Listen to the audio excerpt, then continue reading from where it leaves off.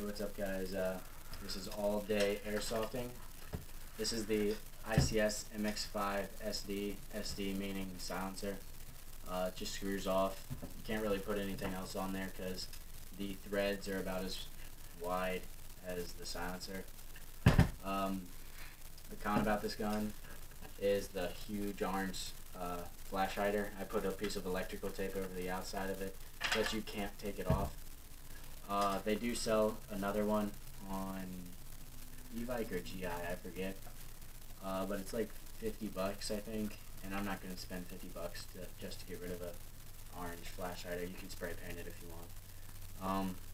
This gun features a full metal upper receiver and the lower receiver of a G3, meaning it's pretty ergonomic. It's got a shelf for your thumb.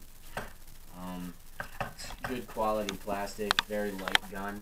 Like, you know, I could one arm. Plastic stock, still good quality. Rubber handguard.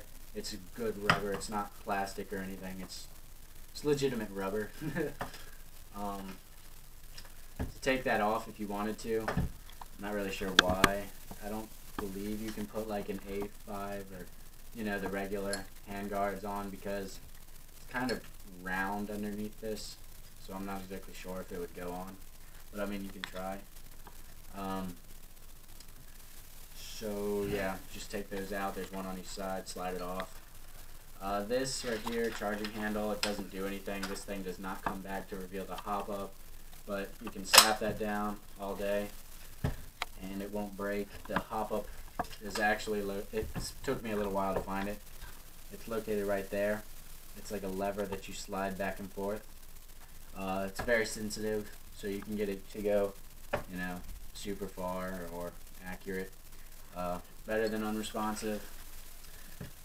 The selector switch on here, safe, it's a white S. Semi-automatic is a red E. I don't really know what the E stands for, but then F for full auto.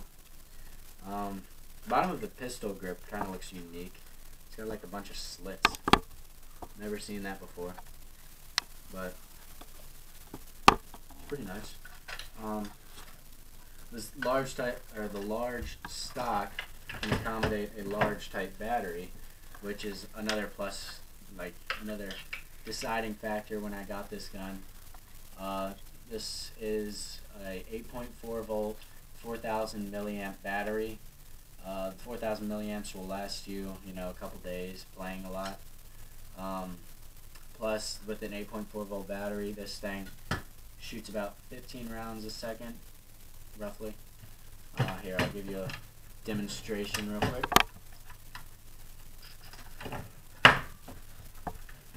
Full auto.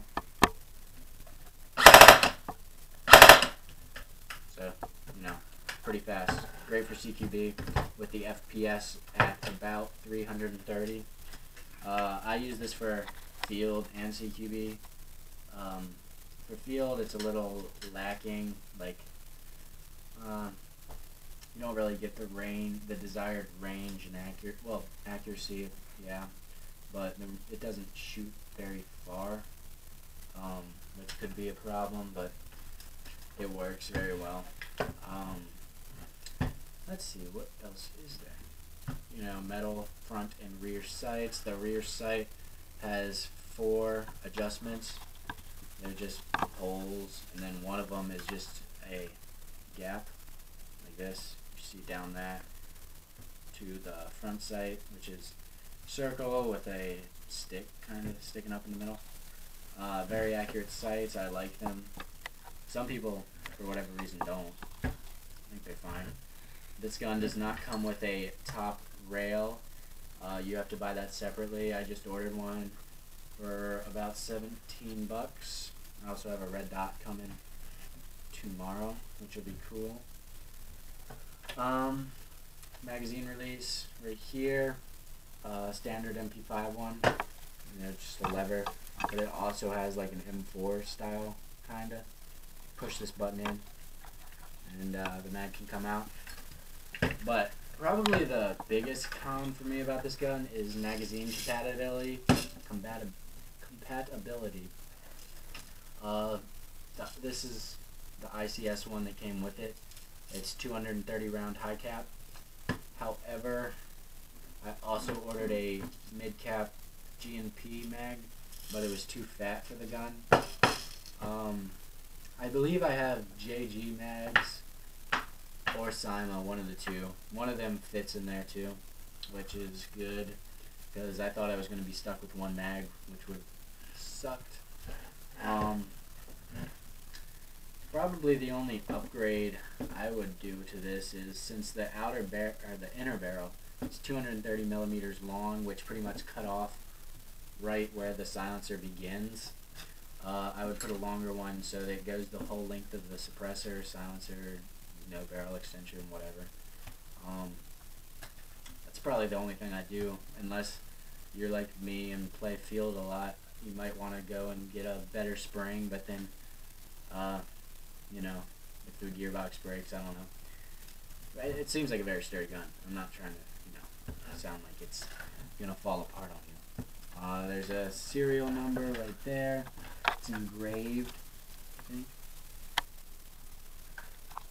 I think that's engraved. I don't think it's unique. It might be, but right there, serial number. Then another one right here. This one definitely is engraved. You probably can't see it because it's not highlighted, but it says caliber 9mm times 19. Sling mounts, one on the stock and one on the front near the front sight. Kind of need a unique sling to go through right here because it's pretty narrow, I guess. Most slings won't fit through there. But yeah, guys, that's about it. Thanks for watching.